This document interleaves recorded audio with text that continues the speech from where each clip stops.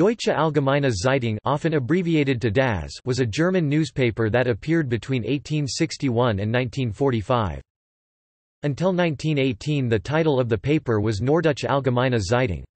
Although Wilhelm Liebknecht, one of the founders of SPD and close associate of Karl Marx and Friedrich Engels, was member of the founding editorial board in 1861, the paper became soon a conservative flagship of the German press, Bismarck's Hauspostil. At the end of the First World War, the name was changed to Deutsche Allgemeine Zeitung, under the intention to form a conservative yet democratic equivalent to the British newspaper The Times in Germany and give the Reich a more democratic image. Various liberal and conservative writers worked for DAZ at that time. Otto Flake was head of the cultural section, called Feuilleton, in German newspapers. People like the historian Egmont Zecklin, the German-Turkish journalist Dr. Friedrich Schrader and his Swiss colleague from Constantinople Max Rudolf Kaufmann worked for the paper. Hugo Stinnes took over the DAZ in 1920 in an effort to secure industrialist influence. Stinnes invested in the newspaper, and it enjoyed a short period of financial success.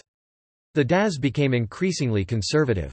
Paul Lensch, a former left-wing social democrat associated with Rosa Luxemburg, later during the war part of the right-wing Lensch-Kuhnau-Hainisch group within the SPD, itself associated with and financed by the German-Russian Jewish socialist revolutionary Alexander Parvus, became foreign policy editor, and later editor-in-chief of DAZ, which he edited until his death in 1926.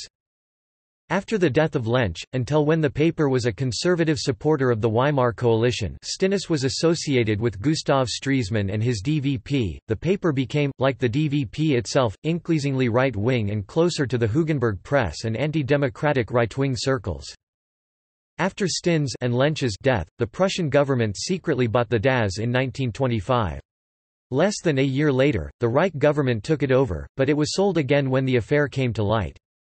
By 1930, the DAZ had declined and was suffering heavy losses.